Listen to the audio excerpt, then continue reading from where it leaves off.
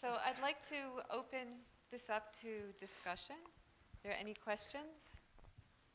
Hi, I know that your comments about measurement are something you probably follow more to the spirit than to the letter, but what would be your response to claims that measurement in types of projects such as these increases efficiency? Like if you know that one type of model is more effective than the other, then you can divert more resources towards that, for example.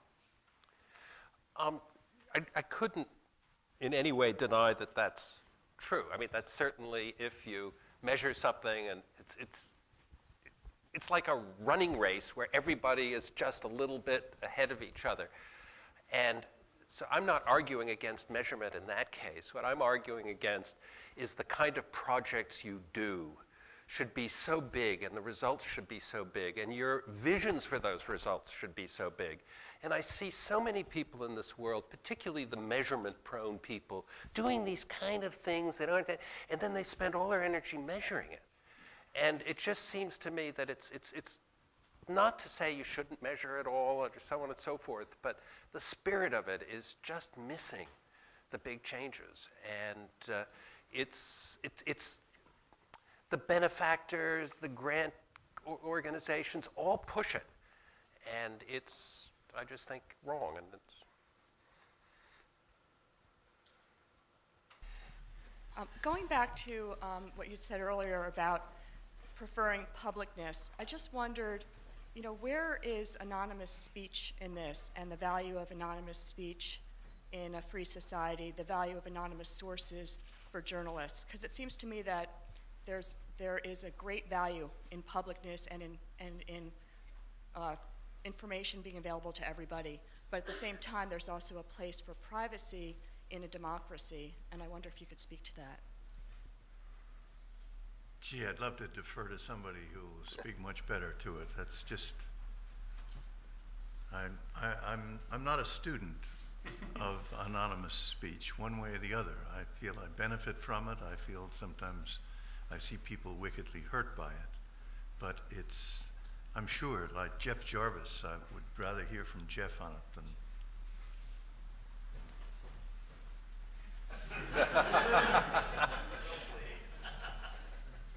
anonymity is part and parcel of free speech. The ability to speak in any form and to have that action is absolutely vital to protect. Privacy is vital to protect. Anonymity is vital to protect, and it's related to privacy. My only point is that there's also obviously benefit to publicness, and we talk too much about what bad could happen. And in anonymity, I think it's getting too much of a bad reputation now because of trolls, right? That people are saying nasty things, and if they just stood up behind their names, everything would be okay. And I used to make fun of that. I don't so much anymore. I think one of the insights of Facebook is that real identity and real relationships add value to this. But in any of that, anonymity has an important role in a democracy for sources and whistleblowers and people without privilege who fear being able to speak and being able to connect with other people as a result of anonymity. So it must be protected.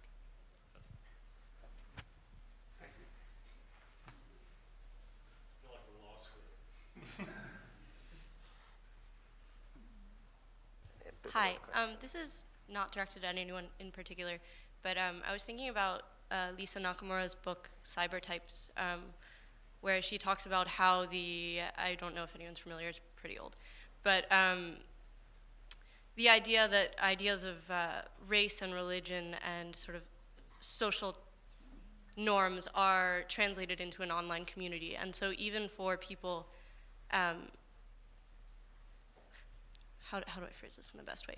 I think that when we're talking about privacy and we're talking about privilege and we're talking about publicness, we're talking about it very much from an ivory tower, without a realization that there are things that are inscribed in, for example, language and the ways in which we communicate and academic language versus vernaculars that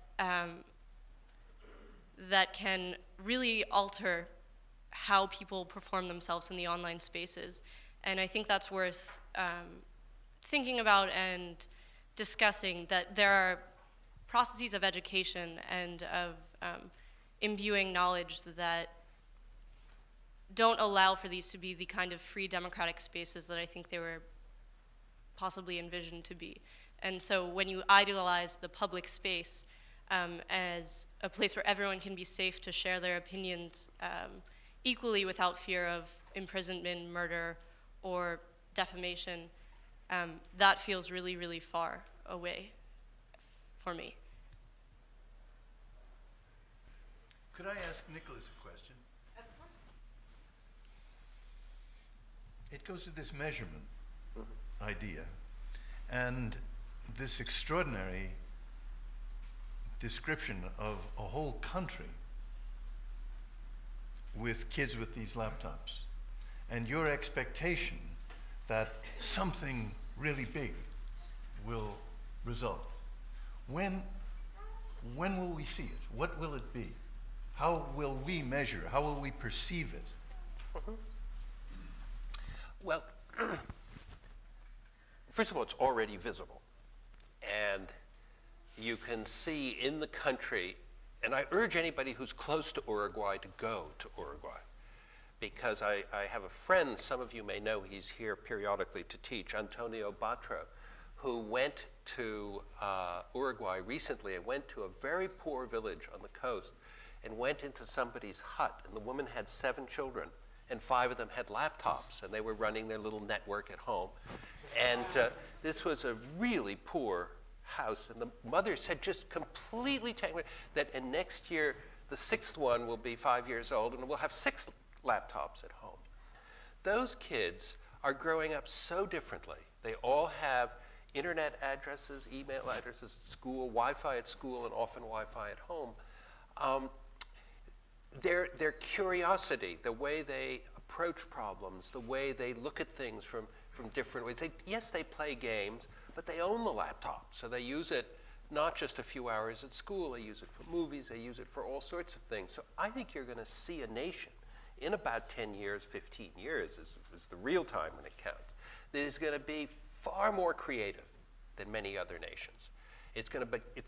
Uruguay could be the first truly creative nation because kids grew up this way. In between the sorts of things that you might measure, which are being measured, and they measure a lot down there, and you can go to their websites, and if you can read Spanish, you'll find a lot more than I can. But the sort of things they look at is how many kids don't go from, fail the grade they're in and have to stay back a grade. It used to be a relatively significant number. It's almost disappeared. So you get results like that that are pretty interesting measurements, and make them. But I think that the boldness of doing it is what's going to change the country, and we're going to see things, results that are really quite astonishing. I'll tell you a quick Uruguay story. When Tabaré Vázquez, is named the president, announced that he was going to do every child, there was a teacher who had taught for 30 years in primary school who heard this and said, I've been teaching for 30 years. I'm not going to start teaching with a laptop. And so she went to the Social Security office and she asked for early retirement. And they said, come back in 10 days, and it takes 10 days to process it. And in the intervening time, the laptop arrived in her classroom. And within 2 days, she saw the energy of her classroom change. She saw the kids change. She went right back to the Social Security office and said, change that. I want late retirement. And what happened in her class shortly thereafter, she had assigned a project to do something on cows. This little girl goes home, a little disappointed. She hadn't gotten a leg up on the project. And her father said, you're really lucky because tonight our cow is giving birth. And our laptop has a little video camera on it, and so she went and stayed up and filmed the birth of the cow as her project and brought it to school the next day. And of course, it was by far the best project. And the kids collectively figured out how to upload it to YouTube, which they did. And if you type Vaca, Uruguay, or something, it'll come up. And it got 100,000 hits. The teacher said, come on, I never thought my silly homework problem would have 100,000 hits. And again, the self-esteem of the child and all of that. I think those are the things that are the big results. And you get a nation that grows up with kids with that kind of self-esteem and that kind of ease, and you look at it and see something from multiple points of view, and I don't know the answer, I go, fine, let's work on it together, be more collaborative. I mean, you're going to have very few defectors in Uruguay. Could I ask what programs are actually on your computers, and what are the kids doing with these computers when they get them? How do they know how to use them? What do you mean, how do they know how to use them? It's genetic. In fact, we're going to run a real experiment very scientifically soon where we drop these things out of helicopters into villages that have no schools and see if kids can read after a year.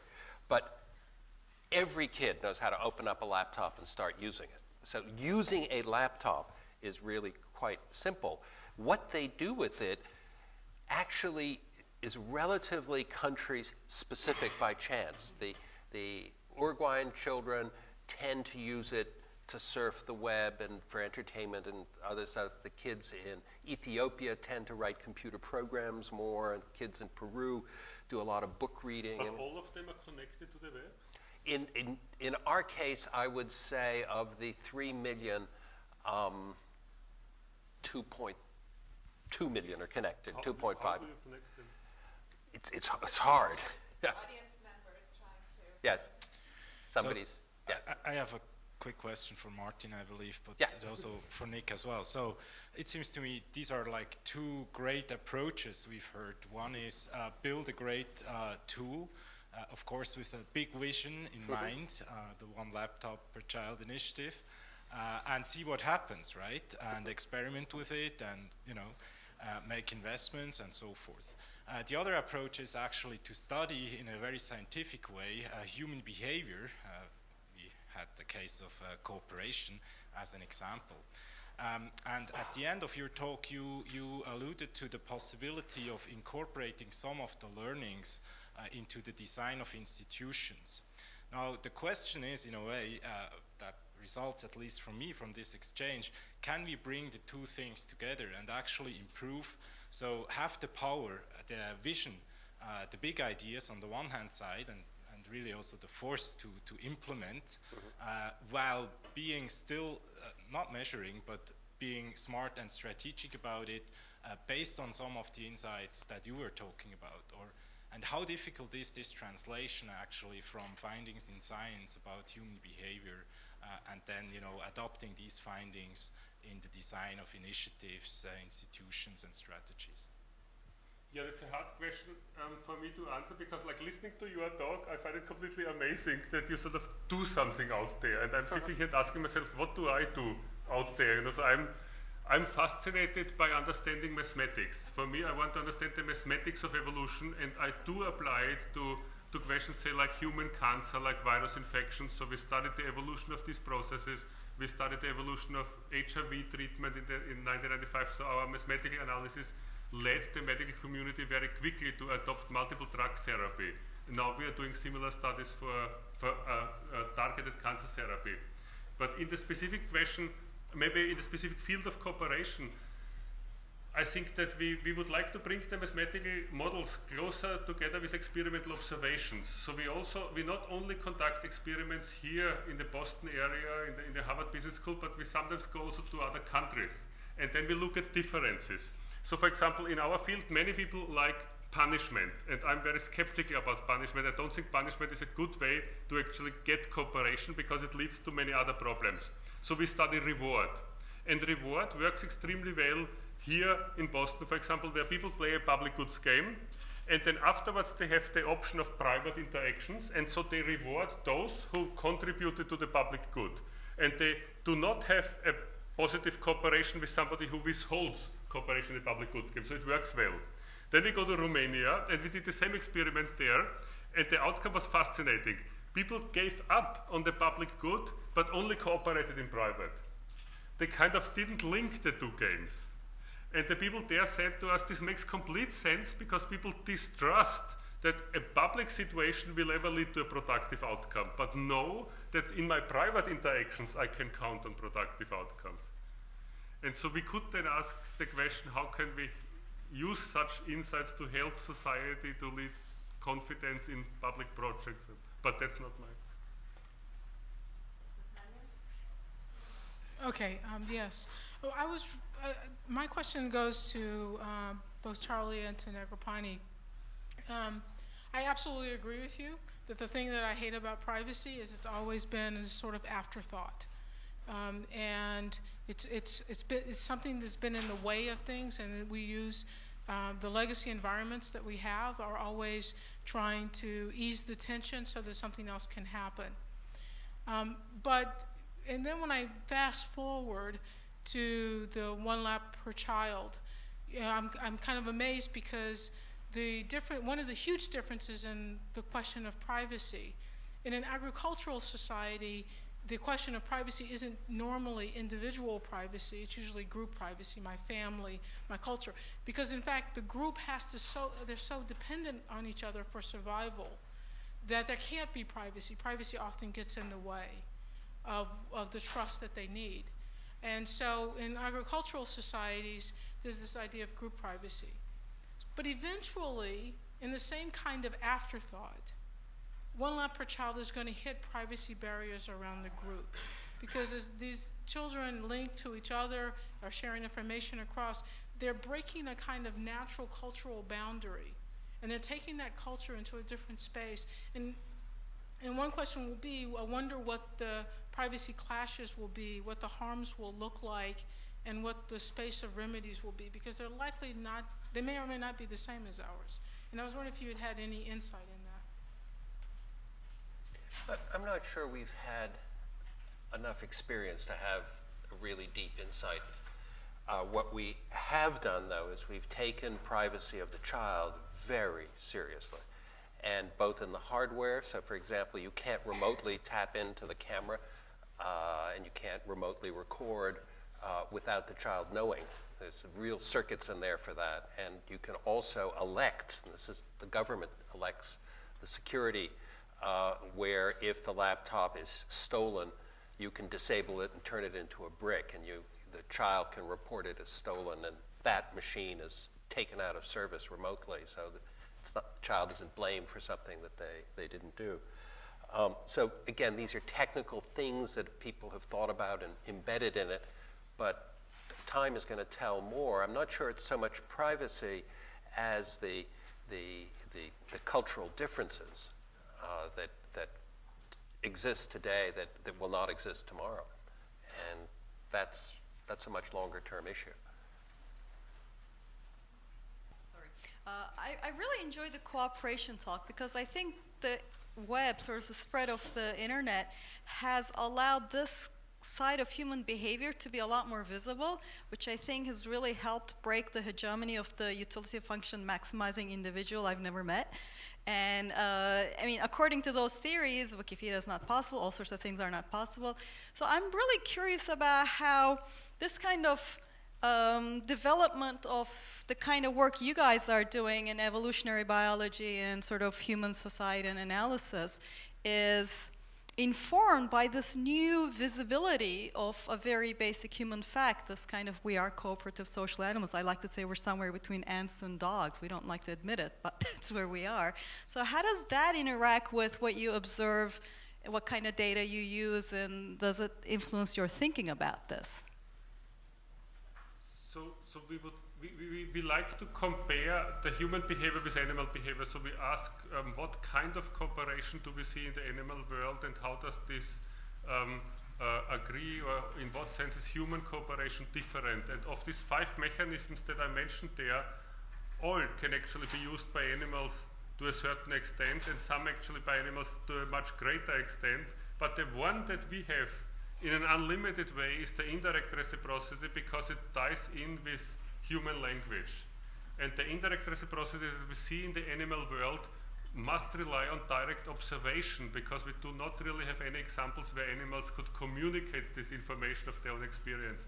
So what humans can do is they don't rely on their own personal experience with someone in order to make a decision whether or not it is possible to cooperate with this person or not.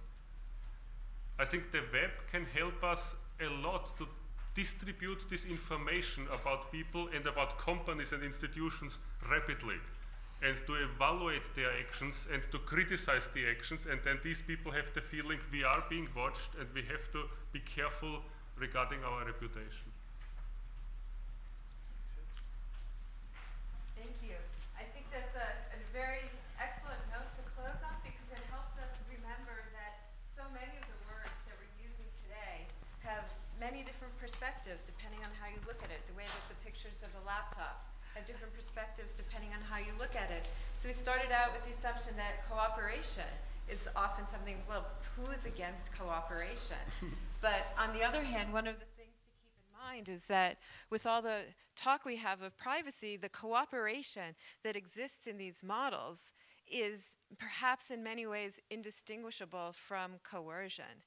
So, you know, it's a very interesting piece to look at, because what we have with the web is this infinite reputation, a permanent history where everyone knows everything you've done in every place. It will certainly make you cooperate with the norms of the society. So one of the things we're left with is this question of, is cooperation a good thing? Thank you.